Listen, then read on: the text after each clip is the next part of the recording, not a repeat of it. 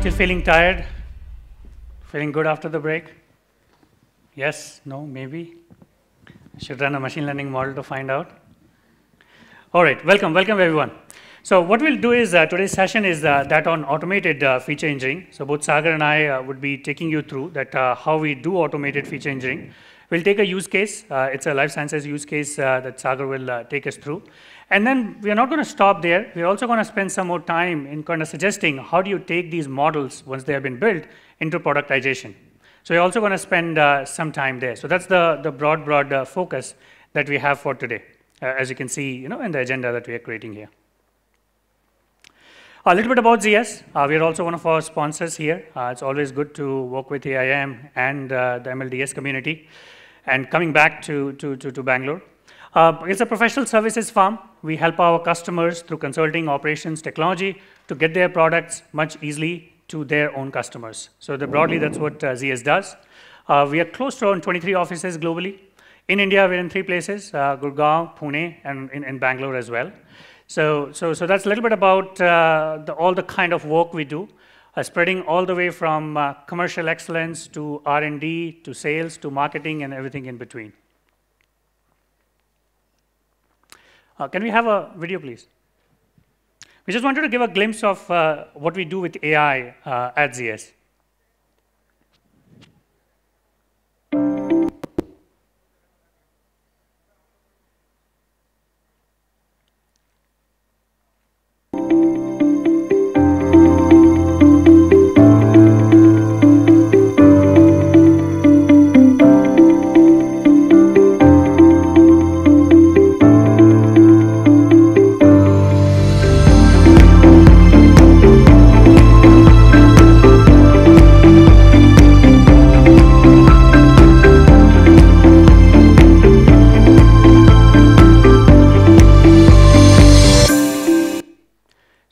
Very small sneak preview of all the things that we do. I mean, you might have seen, the glimpses of sales and marketing. You might have seen glimpses of the factoring. You might have seen of forecasting and so forth. It's a very quick sneak peek. We wanted to keep it short, at least for this session. And to take you forward a little more deeper in terms of kind of work we do and the actual use case, let me call upon Sagar. Sagar, please. Thank you, Abhishek.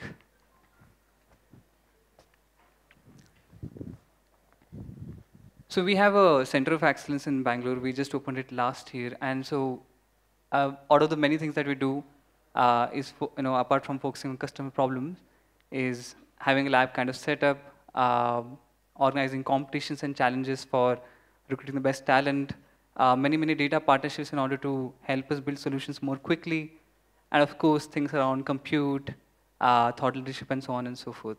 So a lot of different things we do as part of the center of excellence concept. Now, what do we do as part of advanced data science? So 3 main things. So first is we do a lot of unstructured data mining. So we worked a lot with structured data in the 30 years of our existence, but as unstructured data is becoming more and more central to the problems today. So core area for us to make sense and understand what is really unstructured data convey to us. So ingesting it via techniques of speech recognition, computer vision, natural language processing, so on and so forth. Once we have the data in hand, the focus is to use machine learning in order to see what could we do with it. How could we reason with it? How can we plan with it? And this involves things around inference, prediction, and optimization. Right? And we use a lot of techniques here, starting from unsupervised learning to say reinforcement learning and deep learning. Once we have the data figured out, we have a model built. We just don't stop there. We actively work with our customers to embed it so that they can act upon the insight that is coming out of it, right? And that's where the embedded intelligence or different kind of platforms come in. What we're going to cover is one such example of a tool that we built in order to make sure that customers can act on insights coming out of real world data. All right. So what do business teams really need from machine learning teams inside the organization? Any guesses? Any one-liners? What do business teams need from machine learning teams inside organizations? Sorry? Help make decisions, okay. Insights, okay. What else? Sorry? Right solution, okay. Increase sales. You hit the, okay, good. All right, so all of it. So one is, make sense of multi-dimensional data. The data landscape is changing every day, as you might know, right? Apparently, more data is going to be generated in 2020 than all the 18 years combined. And I hear quotes like this every year.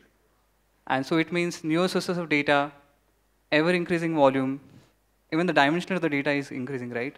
You can get more and more granular in how you capture customer attributes. Next, how do we get to actionable insights early or quickly? Now, if it might be right, business needs insights almost in real time. Now, real time can mean different things for different domains, right? In case of e-commerce, for instance, it might mean hours or even minutes. In case of healthcare, where we predominantly work, it might mean, say, days. So it really depends. So, but the core philosophy is get the results quickly and get results that we can act upon, not something theoretical. Of course, interpretive models, now this is debatable. There are cases where we really don't need interpretability as much as accuracy. But as a, generally, I think it's good to have things that we can understand, right? So if you're giving something to business, it's important for them to understand what are the drivers at play so they can make decisions accordingly. So interpretive models is the other thing, right? And the last, of course, is that, it should be easy to move to production. The Netflix Kaggle challenge comes to mind. Netflix hosted a challenge on Kaggle, and they got a super accurate model on the top. And the person who built it got a reward of $1 million. And then Netflix took it, tried to productionize it, figured out a lot of challenges with it. There's nothing they could do with it, right? So they actually went back, they picked the second or the third winner, gave him another $1 million, so they could actually productionize the model.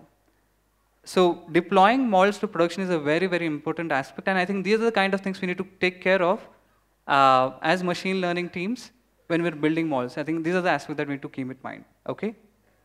All right. So what does the typical data science process look like today? We do a lot of data prep, and then we do a lot of feature engineering. We do handcrafted feature engineering. We rely upon our knowledge. We rely upon research.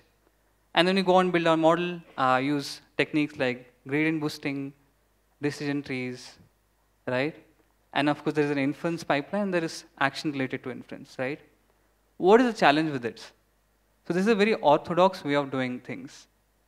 This might take weeks, right? So in the cases where we have worked with our customers, the typical way we used to do things, it used to take us about 3 or 4 weeks. It has even taken us months to get feature engineering right. Now you might be lucky, you might get the feature engineering right at the first instance itself, but that's just being lucky. But usually, we have to spend a lot of time in order to comb through the feature set, figure out what are the right predictors, and then finally deploy it to a model, right? So how do we really, shorten this time? Because if you have to get results very quickly in an agile manner, you can't spend an inordinate amount of time on feature engineering. It's especially true of industries such as, say, e-commerce, retail, and so on and so forth, right? Your time to insight is always shrinking. So that's where we build this tool, Plug and Predict. The idea is that, we automate the feature engineering, selection, and modeling part of it entirely, right? And the way it works is, we have operators at the core that are able to construct all the possible features that exist, and then use genetic algorithms, it's a class of evolutionary algorithms, in order to evaluate what is the best feature set possible, okay? Now, let me just illustrate with an example. What are the kind of challenges we face? Why do we need automated feature engineering? So we work a lot with healthcare. I specifically work a lot with patient level data. That is what the real world data tag stood for. So real world data actually means, in the context of healthcare, anything to do with patient level data. Now, one challenge with patient level data is the number of dimensions that it has, okay? And what I'm going to show you is information collected from a patient who is probably suffering from prostate cancer, okay? So this is just a small snapshot of the kind of information that we have. He made an office visit to a doctor, got diagnosed, made a further visit to a different center perhaps, got a procedure done, started a treatment, maybe for a different disease because the disease is not correctly diagnosed. He might also got diagnosed with a comorbidity or an adverse event while taking the drug, so on and so forth, right? And then you could do a lot of tests, right? Now, in general, we have seen for a given customer, or sorry, a given patient, we capture up to about 40 or 50 different kind of unique events every year. 50 different unique events. And the way it's represented in the database in healthcare is, you got this codes called ICD-9 or ICD-10 codes. How many are aware of this? ICD-10? Okay, good. We also have procedure codes, then we also have drug codes, right? So a lot of different information that is collected for a given patient, all right? Now this is okay.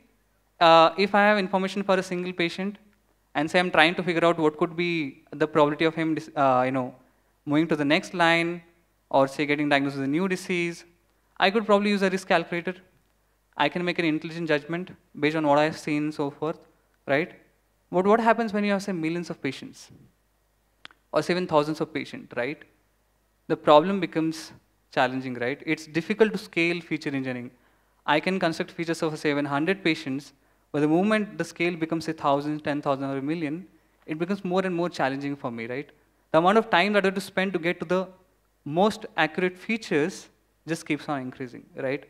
And the way we used to do it was, we used to rely a lot on our knowledge, but we realized knowledge also comes short somewhere. This is another example. This is a live example. This is what we call as the patient journey. So in this case, the patient is actually suffering from a metastatic cancer event, and so there are a lot of dimensions or information captured about this patient, right? He goes to a doctor makes some basic diagnostic test, right? He visits an oncologist prescribes something, then he goes chemo, he goes surgery, undergoes surgery, he visits pharmacy, so on and so forth. So you can see a lot of rich information, right? All right. What does it mean in terms of feature engineering? So I said it's challenging to scale, right? But why is it challenging?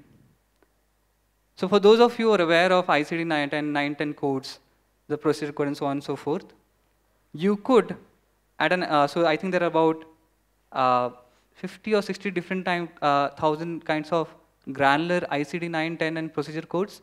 If you extract them up, you have about 3,000 odd categories, and these capture the patient's prescription, procedure, diagnosis information. Okay, so you have about 3,000 different type of categories that can represent patient events. So in case of cancer, you might want to go back, say, 3 years, right? And I want to look at weekly data, so 50/23. And there are, say, about 6 or 7 different types of features that I can create, right? So the typical features that we create is, how frequently he had a test. Is his lab instance decreasing? Is his HbA1c increasing? Is his AST/ALT increasing, and so on and so forth, right? So there are about 6 different type of features. Now, if you combine all of this is about 3 million features. And this is understating it because this is just the univariate paradigm of it, right? The moment I try to create combinations of these features, this will immediately blow up. In fact, I have categories there. If I go down to code level, this automatically increased by a factor of 10 or 20. So 3 million features, how do I really commit? Now what do? We typically tend to stick with features that we know, something that has been uncovered in research already. But for you to make a very objective assessment, you should ideally go through all the 3 million features, right? So how do we do that? So in plug and predict, the way we do it is, the first aspect is, of course, feature construction. So I need to be sure that I can construct all the possible 3 million features that exist. And so the way I do it is using what we call as operators. Okay, now the naming might differ from machine learning developer to machine learning developer, but we call it as operators. So I talked about the time component. So you could vary the time component. You could go at a day level, week level, month level, year level, and so on and so forth. So an operator for that. Then you have an event type, whether the patient suffered a diagnostic event, whether he had a lab test, whether he has a procedure, so on and so forth. And then, of course, the value of the attribute itself. What is the value of the lab test? What are the costs associated with this procedure? And of course, finally the type of the feature itself. Or did he have a recent doctor visit? Was he frequently visiting a certain doctor for a certain kind of test? So on and so forth. So the first thing is constructing the entire feature space using this approach. Then the core of the algorithm is use genetic algorithms in order to comb the feature set. So this is a very high level idea of how it's done. There are of course nuances associated with it. We'll skim through in the interest of time. The core idea is that start with a random set of select features. In the example that I've shown, it's about 100. Rank it based on a matrix called as odds ratio. Now, odds ratio is nothing but a reflection of how often a patient having that feature has a particular kind of outcome. Okay, that's the idea of it. So see an example below. I start with, say, a feature called as frequency of hypertension diagnosis in the last 5 months, so 150 days. Okay, I get the first set of 100 features. I rank it based on the odds ratio. I select the top 10, 20, whatever matters for your given problem. In our case, we decided it's going to be 15. Then we select, mutate it continuously, right? Second generation, third generation, so on and so forth until we cover a specified number of generations. So the reason why we have indicated 100 generations here is we determined that the genetic algorithm is able to comb nearly all the 3 million feature set within those set number of generations. Okay? So in this case, the first mutation of the feature can be, don't look at 150 days prior to the anchor event, look at 250 days, right? And so on and so forth until you get to the last generation itself, and then you get the fittest set of features. So the core concept is mutation and reproduction in order for you to scan the entire feature space possible and select the fittest features. So at the end of it, you actually have a feature known as number of days since the patient had a last hypertension diagnosis.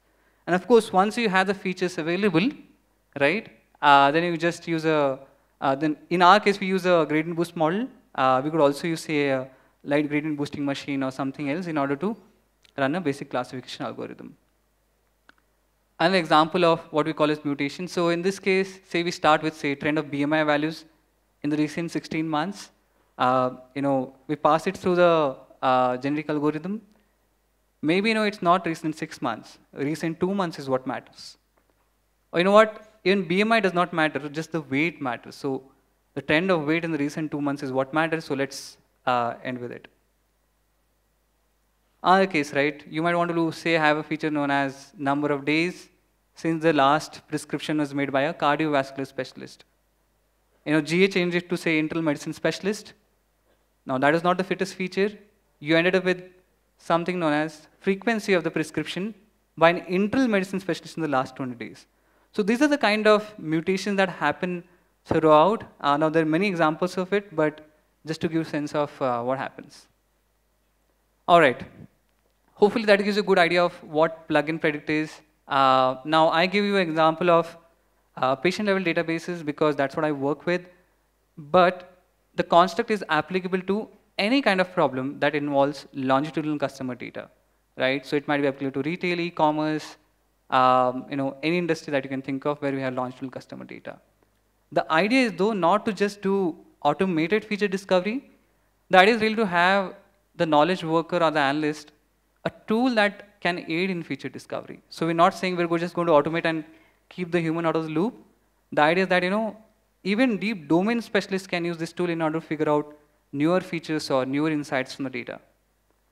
So what do we see in terms of impact? So what we have seen across the experiments that we conducted in the last 1 year or so. So you cut down feature engineering time from say 4 or 5 weeks to a week. So that's almost 60%. We're actually trying to cut down in 2 days. Of course, because you don't need to spend so much effort, you really don't need so many people. I know this is a little contestable, but nevertheless, what we figured out.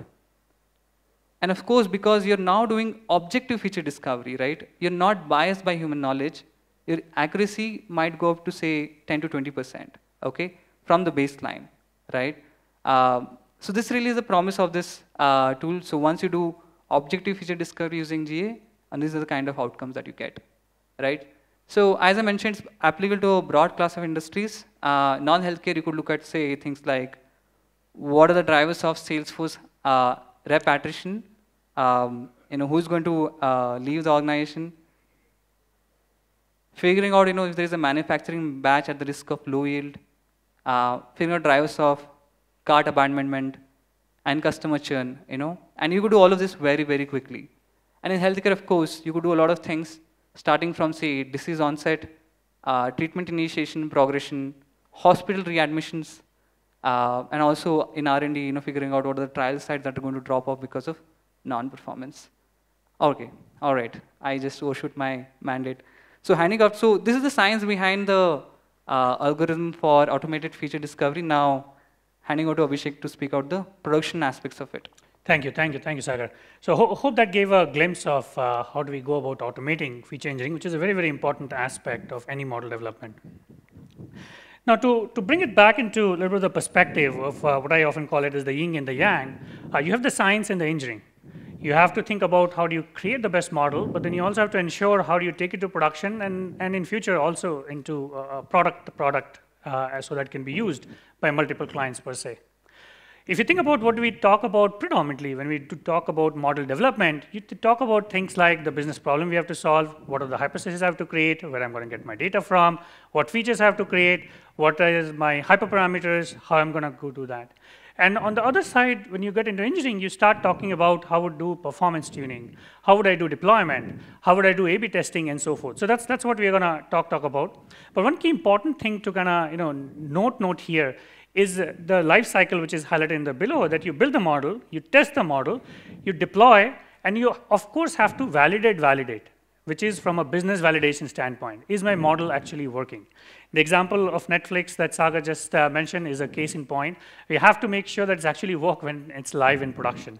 And then of course, you might have to retrain, you might have to make changes. And of course, once you're 100% sure, you can of course move into the other step of productizing the model. Let's start off with the deployment. So with Sagar and our advanced data science team, they've created this great model. But now, of course, we have to deploy it so our clients can use it. Now, in this case, we have taken a very simplistic example. We are an Amazon Life Sciences partner.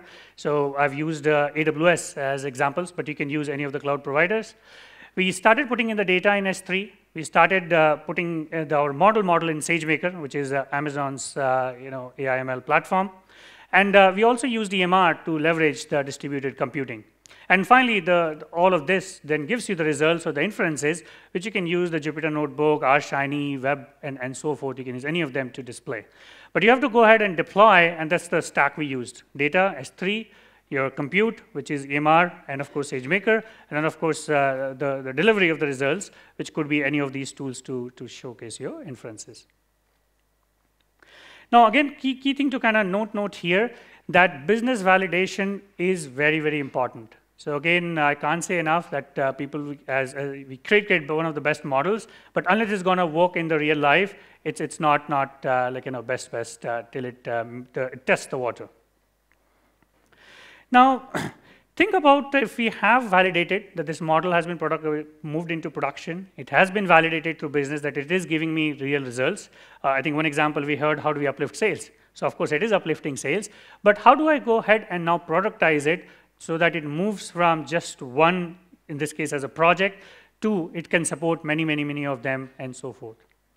So first thing you have to think through is that of generalization. Now it's a very critical step which many people kind of usually miss when they are thinking of creating the model. Hey, it's working in production, now it's awesome, let me just make it into a product and assume that it's going to work for everyone. Now you have to first define when you say it's going to work for everyone, what does it mean? Because if you look at the use cases across clients, they definitely change. There are nuances that you have to think through. The business models are slightly different. The end customers have different changes. So the assumption that one model is going to work for everyone definitely does not hold true. So think through how you're going to define that generalization. And that could mean changes to the model itself. That could mean changes to your features. That could mean changes to the kind of data sets that you use to train and so forth, but it's a very important step to kind of remember. Next is that of code refactoring.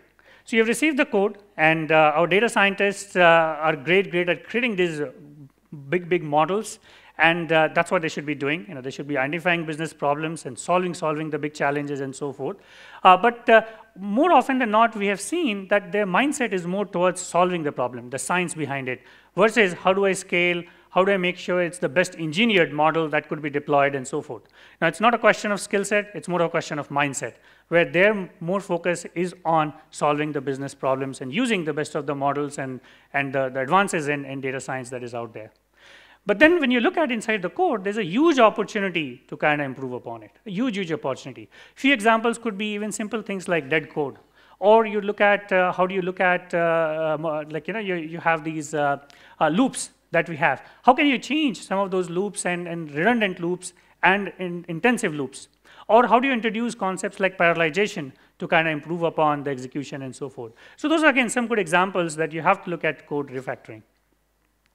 The other important one is that of architectural overhaul. Now, again, in this case, we're talking about productizing. We are talking about making sure that it works across multiple clients, multiple use cases, and that's why this is what is already out there. Please go ahead and leverage, which is something out there. Why would you reinvent the wheel? So you spend most of your time on focusing on the problem versus building some of these tech stack and so on. Now, many of these providers have come up with very advanced APIs as well. Lex, Poly, medical, again, using Amazon examples as we are partners with them, are very good examples. If I have already figured out how to use that, I would rather improve upon that and solve business problems versus trying to go after them. Now, of course, if your business itself is in that domain, I mean, that's a different question. But the point here is leverage, which is out there. Other good example, like let's say of IBM, when you have the Watson provider, which is coming in, they have created many of these APIs which are solving specific problem statements. Again, no need to create it from scratch. And last and not the least, the idea is to also look at industry-specific providers. Now, I've used example from ZS, in which case we have created some of these assets, we have created some of these platforms to help us elevate what our data scientists are doing, what our business analysts are doing, what our consulting folks are doing, so that they don't have to worry about it from scratch. And the key takeaway from here is that if you're working in a niche domain, if you're working in where the domain knowledge and the expertise matters a lot, try to look for solutions which are industry leading, where people have codified this domain and expertise, so you can leverage those. One sort of module that I can highlight here is that of algorithm as a service. We came up with this module to say, hey, we've created this model. How do we create it in a way that people can just access it as an API call? And what we have done is we have created it on top of SageMaker. So that's where that domain richness of building on top of cloud providers. We have created just 3 APIs. You can just upload your model. You can go ahead and train your model, and then you can predict. Just with these 3 APIs, with the parameters that you pass, you're able to create a service layer in front of any of your models. So again, try to look for these industry-specific providers and assets and platforms that are out there. And don't look for very heavy ones. Like, for example, assets. We have created assets which are just helping us with quick infrastructure boot up. You don't have to wait for cold starts every time. Just click a script, and it takes care of it. You take care of your pipeline management and so on. That's one extreme, which is a smaller quick wins. And then the larger one, of course, with the platforms that you can solve, like, for example, Revo here. So that's all we had. Again, happy to take some questions. We have close to 2 to 3 minutes. Yeah, please. Mm-hmm. Creation. Now, I remember that genetic algorithm is a stochastic operational search, where exactly you cannot give the guarantee if features are dynamically changing, because your weight to that stochastic value will keep on change. How will define that these are the important features when the features are passing from millions of features are passing through stochastic process? Okay. So as I mentioned, what we're trying to do is we recognize that problem, right? So the idea was that scan the feature set, scan the feature set as much to the extent possible. So in this case, what we're able to do is we're able to scan about 95% of the species space. So I'm pretty sure that, from the experience that we've done, we start with a seed set of features. It can be features that we've used in the past. The ones that are going to come out of it, the odds are necessarily going to be higher, going from generation 1 to generation 100. And that's how we are pretty sure that what I end up with is not going to be worse off than what I already have. So the odds is always going to improve generation to generation. So combining this with the fact that I'm able to scan the entire feature space, that's how I'm able to ensure that what I get is actually close to optimal. But one more thing here, next question is like, if we'll let feature 1 and feature 2, there are some association between feature and feature 2. That's true, yeah. And which lead to A intersection B, Yeah. would be genetic operation will give higher accuracy, whereas exactly it is not higher accuracy. That's true, yes. There could be instances like that, yes, we recognize, and that's why I said there are a lot of nuances behind it, and we did consider, so this is the one, and the other one is making sure that there's no overfitting, because there might be, so in the case of healthcare database, right, we have instances where we have cost, and we have information like event, diagnosis event. So diagnosis event is actually a categorical variable. Cost is a numeric variable. It's possible that it hooks on to cost because the variability in cost is higher compared to the variability in diagnosis. So that might lead to, say, cost becoming, getting picked up as an important feature. But that we have to, so we actually ensure that, these kind of things don't happen.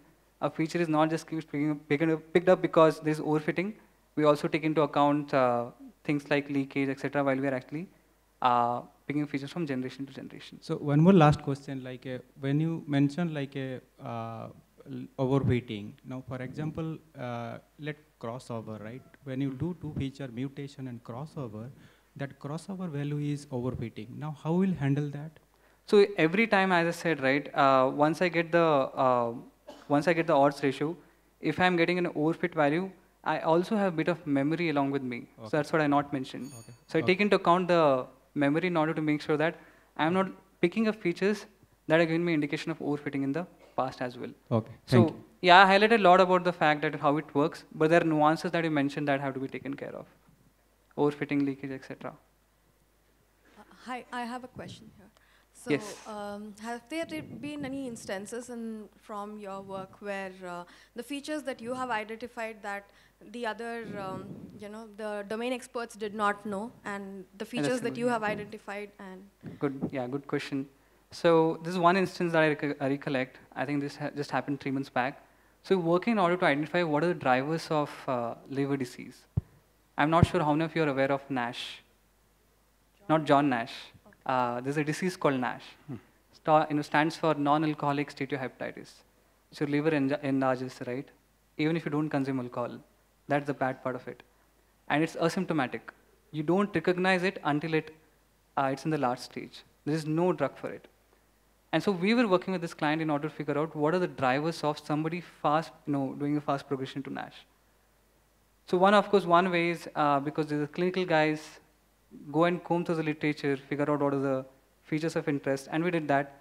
We said, let's use this, let's see what comes up.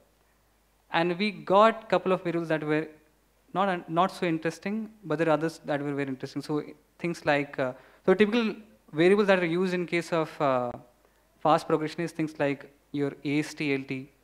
There's a standard test that are done in any kind of primary care exams. What we found out was there are things like monocyte percentage in your blood. It's increasing over a period of about 18 months. And this happens 6 months prior to you getting NASH. There's one more variable which talks about the value of bicarbonate in your blood. So these are the kind of features that they hadn't thought about, and this is what came up as something novel and interesting to them. Okay, this is one example. There are a lot of other examples where we discuss something novel, and that's the part that I did not highlight. I just highlighted the efficiency part of it. There is an efficacy part of it because now you're very objective in trying to search the entire feature space of interest.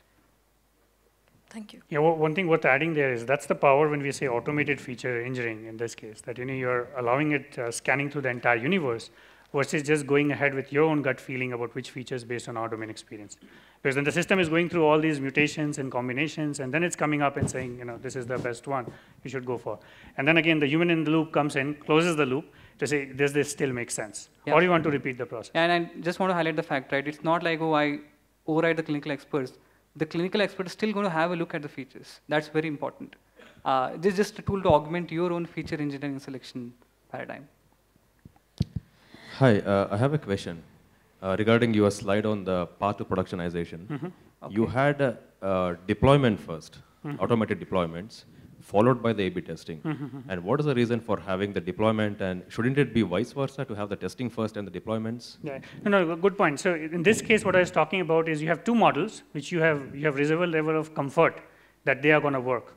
In that case, you have to deploy it to production first for it to work on live data.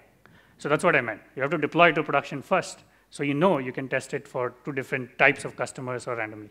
But of course, if you're referring to A/B testing from machine learning standpoint, with the model development itself is, I'm not suggesting that. That of course has to happen while the model development itself is taking place. Does that make sense? Thanking our speakers for that wonderful session.